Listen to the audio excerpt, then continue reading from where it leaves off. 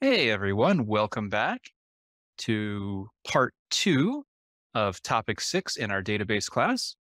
In this video, I'm going to provide an introduction to concurrency control and begin by talking about concurrency.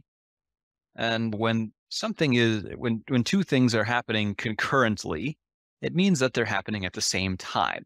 And so when we talk about concurrency in the context of a database processing environment, what we're talking about here is more than one user who's trying to access, use, change, update, delete the same data in the database at the same time.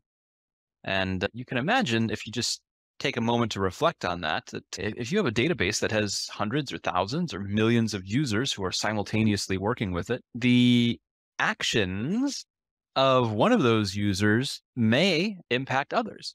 Right? If you and I are trying to work with the same information at the same time and you're trying to change it and I'm simultaneously trying to change it, what each of us is doing can affect what the other person is doing. So this becomes an increasingly sticky problem as the number of concurrent users increases. And this is why all of these enterprise level database management systems have extensive concurrency controls in there so that we can actually benefit from having a multi-user database environment. All this database technology is great, but what makes it really powerful and useful to modern organizations is that we can have many people use the same database, right? We keep all of the information in one centralized location. And that way, everyone who's using it always has the most up-to-date version of the data. It's great in theory, but technically it's challenging to ensure that the actions of one user are not adversely impacting the actions of other users. Okay? So this speaks to this notion of interdependency.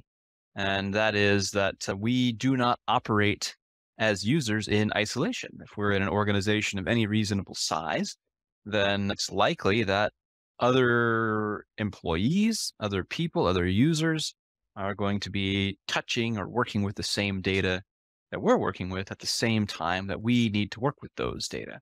Okay? So these concurrency control mechanisms then are in place to ensure that what I'm doing in the database does not adversely impact what you're doing in the database and vice versa. And of course, we scale that out to not just you and me, but to all of the people who might be using the database at the same time. Okay? Now, one of the interesting concepts related to concurrency control is this notion of accessibility, right?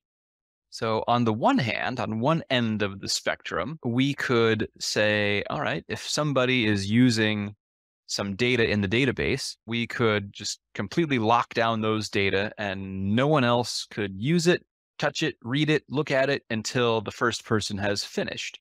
Okay, so that's one extreme along this spectrum of accessibility.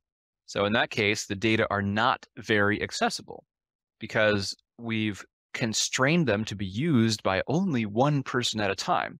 So others who may need to use those data to do their work at that moment are unable to do it. They just have to be put in the waiting room and they just sit there until the first person has finished using the data. So in that case, the data are not very accessible. However, then we have the opposite end of that spectrum. And on the opposite end of that spectrum, we do not lock the data. And we say that, hey, even if somebody else is currently working with these data, they can be used by another user. And in that case, we have maximum accessibility because as many users as want to use those data at a specific point in time are allowed to. But this comes with the cost of potentially causing these issues of one user's actions adversely impacting the actions of another user. So I don't know. It's an interesting challenge. We have these two ends of the spectrum, and usually what we're going to want to do is try to find some balance in between so that we have a reasonable level of accessibility while simultaneously ensuring that the actions of one user are not going to adversely impact another user's actions. Right? We want to do that in a way also where the quality of the service is reasonable. Right? We don't want to have to wait for very long for our tasks or requests to be processed. Okay? So I have to find some kind of reasonable balance between these two extremes, a reasonable amount of accessibility while also providing a reasonable level of protection for our data.